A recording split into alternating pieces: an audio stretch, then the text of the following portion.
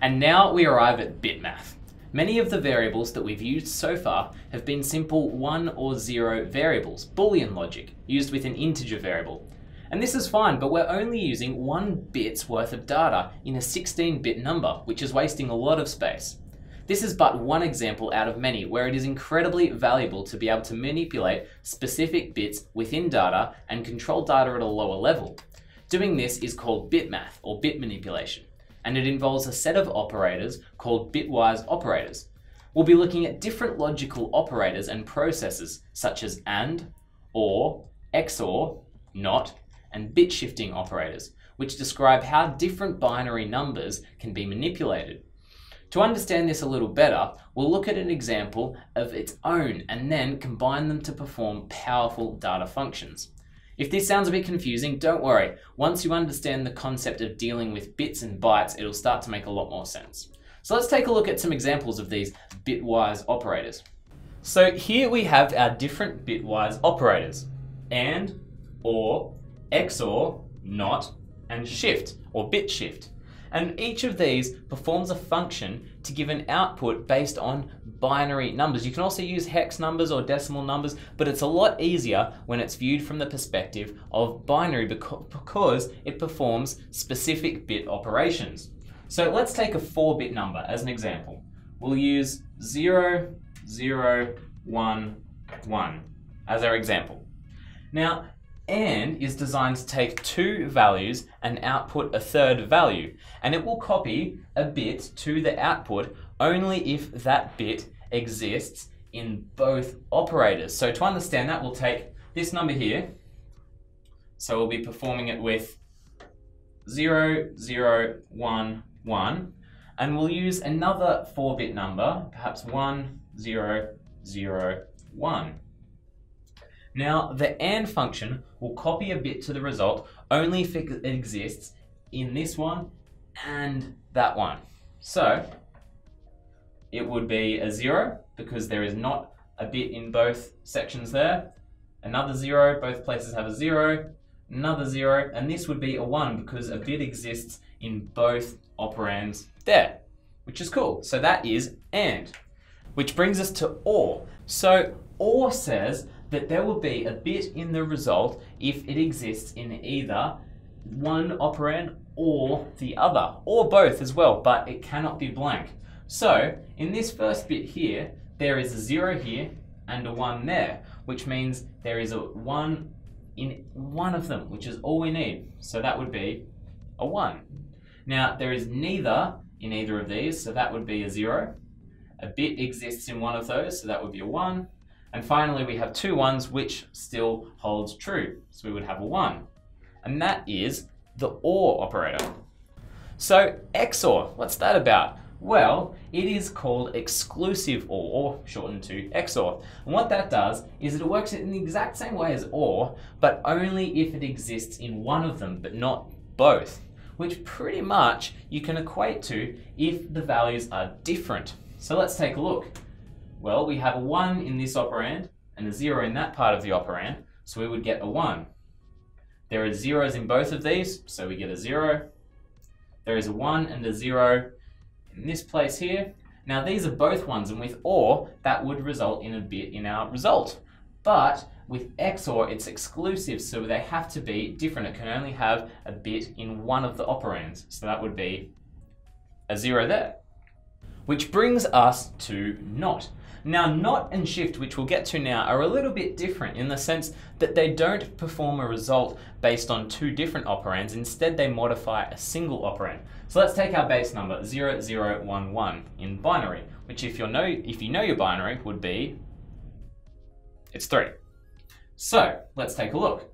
Well, NOT simply inverts whatever number you're using, and it goes each bit and it inverts it, saying if it is a 0, then it is not a 0, which is a 1. And if it's a 1, then it becomes not a 1, which is a 0. So our output for NOT, if we performed it on this number, would equal 1, 1, 0, 0. It inverts the bits and flips them. Pretty self-explanatory, it's really cool. Now, shift involves shifting all of the bits a certain amount of places. So with shift, we have right shift and left shift, and these use the standard arrow or greater than or less than symbols, but two of them. So that is shift left, and that one there is shift right. They go in the direction that the arrows are pointing. So let's take our number here. We'll take 0, 0, 1, 1.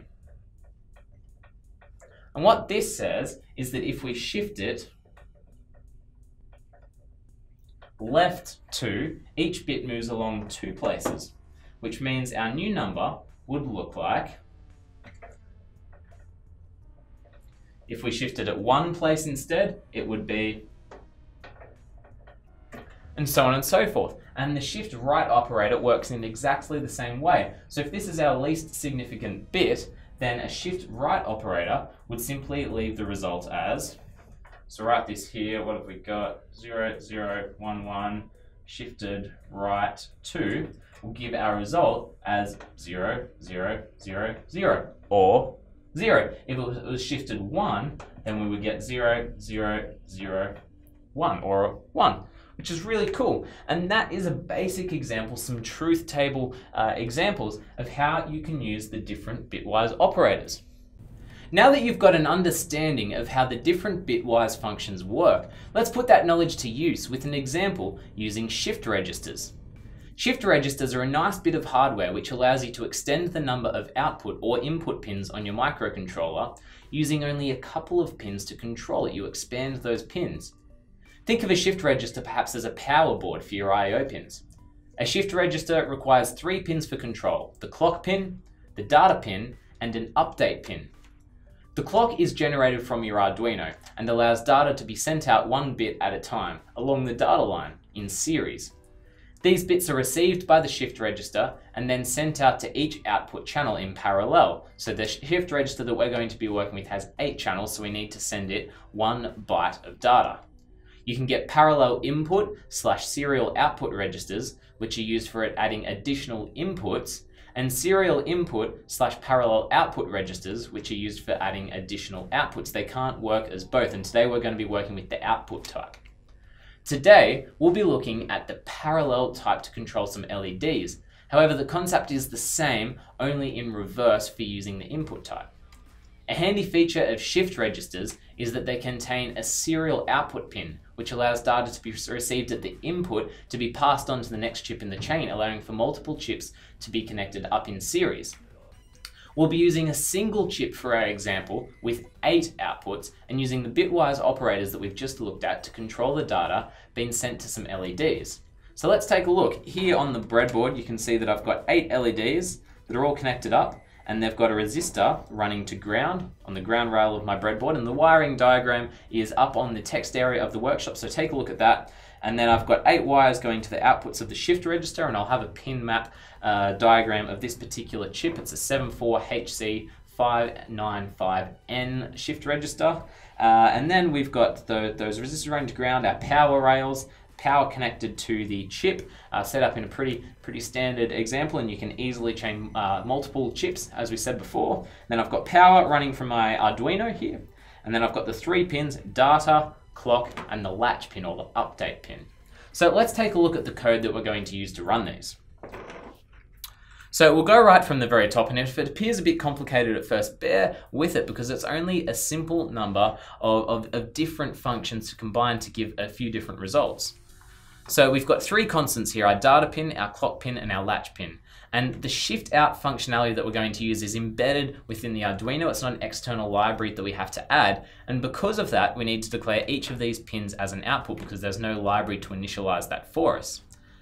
Here we've got two different global variables. One is a byte variable, which we haven't looked at yet. And byte is specific to Arduino. It's not part of the standard C makeup. But what it does is it creates a single byte variable rather than an integer, which takes up 2 bytes. So handy for saving space. And this is going to be LED map, and it's going to be our base example in which we perform operations on. So much like in the whiteboard example where we had a sample number that we used for the different operations, that's what LED map is, and it has to be an 8-bit number or a single byte. And you can go through and change this yourself. I've just made it to be 11110000, or that's 0xF0 if you're using a hexadecimal. So that is our binary, and 0B just denotes the that it is a binary number. If it was 0x, that would be a hex number. Then delay time is we're just using for some timing control. So we're setting our pin modes as output, initializing the serial monitor, and I'm using a function that we've got written down below called shift right, and this is just going to control the shift register. And all I'm doing here is setting all of the LEDs as 0 for starters. So we're using some hex here, 0x00, which is simply 8 zeros in binary or 0 in decimal. So it sets all of the outputs as off. Then we're going to serial print some instructions for ourselves because we're going to be using the serial monitor to input some data to control the LEDs. Then our loop has a few different elements here. We're saying if serial is available, which we've looked at before, which says, yeah, if there's some data waiting in the serial input that we want to use, then we're going to pass that as an integer to a variable or local variable that we've called input val, or input value for short. So then we're saying if input val is greater than 255, because we only need a single byte of data. So the instructions say to enter a number between 0 and 255, but what if your friend who's testing out your demo is a little thick and enters something greater than that? Well, we've accounted for that and given some instructions saying, oh no, try again. Again, enter a number between 0 and 255 and returns to the top of our loop. So let's assume that they've entered the correct number between 0 and 255. Very good. Now what we can do here is we're saying serial print decimal, and then we're printing the input value as shown. And that outputs it or prints it to the serial monitor as a simple decimal number as you would input it into the serial monitor, because the serial monitor passes string values, which we're simply going to use as decimal numbers. Then it prints out the binary format so that we have an example to compare against easily. As we've seen in our whiteboard demonstration, it's much easier to just use binary values for these different bit operations rather than decimal. Hex is still fairly easy, but binary is by far and away the easiest because you can modify the bytes and see what's happening directly. Now we're printing the value of our number in binary, so serial print our variable, and then we put a comma and we're telling the format that we wish to print that variable in. Bin stands for binary, and then a spare line for some formatting. Now what we're doing here is we've got serial print, and this follows, we've got 3 different chunks of code for AND, OR, and XOR functions. We've omitted the NOT and SHIFT functions because they're fairly self-explanatory and they perform only on a single number, but these perform on 2 different operands. So serial print and result, giving us some formatting there, and then on the same line, we're performing LED map and input value as a binary number. So we're saying, all right, we're going to take LED map, which if we scroll up is 11110000 or 0x F0, or just F0 in hexadecimal. And we're performing the AND function on it with our input value. So we input a value and it ANDs it with LED map and then prints the output result. Then it goes to the function shift right and passes it one piece of data, which is the result of LED map and ANDed with input value. And so we'll scroll down here, and in shift right you see it gets passed, it takes one parameter, gets passed one argument here, and digital write, this is how we use the shift register. It's really simple. We simply pull the latch pin low to say, hey, we're sending some data, be ready to update. We use shift out and we pass it the pin that our data pin is connected to, the pin our clock pin is connected to, whether we want the most significant bit or the least significant bit going first, and you can just use that to toggle the direction that your data is going in. And then we print out the value, which in this case is the parameter value that we're being passed. Then we take latch pin and pull it back up again, saying the transfer is complete. So we're only passing a single byte of data, and then it will be all sorted and update that value when we set it high again, which is really cool. So that's how the shift right function works. So we go and pass it LED map being ANDed with input val, and we wait for 3 seconds, wait for us to have a look at it, and then we do the same thing but with OR and XOR, and we use the pipe or vertical bar and the up arrow symbol there to perform those different functions and pass it on to shift right, and at the end we rinse and repeat that loop. So let's take a look. I'm going to connect my Arduino up. Make sure you guys can see that pretty well. Cool. All right, now let's go to our serial monitor and see if that runs. First, we're going to upload the sketch, wait for it to compile and upload, and then we can go ahead and open up our serial monitor. All right, fantastic. So it's given us some instructions here. Enter a number between 0 and 255. Let's So look here, if we enter 256, it'll recognize that's greater than the limit that we've set and say, oh no, try again. So let's put in 188. So it says 188 in decimal is 10111100 in binary. And then we've actually just missed it on the shift register, but if you were quick and you were watching, each of those output values would be mirrored on our shift register. So we'll run that again, 188. And you can see the AND result is there, followed by the OR result, followed by the XOR result. And you can see that the XOR result is 1 bit shorter than the other two. And that's because it simply has a 0 as the first bit, or the number of bits before it receives a 1, because in binary that's the same thing. So that would read exactly the same if that was shifted over 1 with a 0 put before it. So we'll run that one more time and I'll point you in the direction of the LEDs here. So that's the AND result, the OR result, and the XOR result in binary with our LEDs lighting up to indicate a bit is set. Really, really cool use of an LED. All right, so let's take a look. Let's try the number 10. Now 10 ANDed with our number is 0. ORed with it gives us a fairly large number. And XORed gives us the exact same number as it works out. So you can go ahead and you can change LED map here to be whatever you want. So if it was 255, let's try uploading that and see how it goes.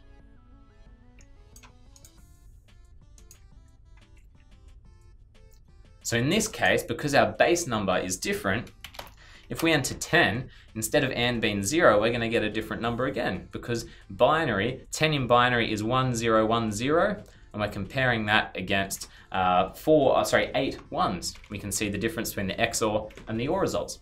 So that's pretty nifty. It's a really cool use of shift registers and some really simple bit logic. You can see there's not a lot going on. We're just performing a few different functions to get the different results, use a shift register to visually display them and print them to the serial monitor, which is really cool. And whilst it might not be apparent what the power of using bitwise operators is, they're incredibly valuable because most of the logic behind the built-in Arduino functions uses these bitwise operators to function. Whereas if you were writing to bare metal, if you were using an AVR microcontroller with a straightforward GCC compiler, then you would need to set each output, each port, each input by itself, and you're going to need to use a whole bunch of different bitwise operators in a single line to perform these functions. So it's really useful to know. And as you start getting into some more advanced projects, as we'll look in for future chapters, you're going to use them heaps and heaps. So check out the next section on using the EEPROM.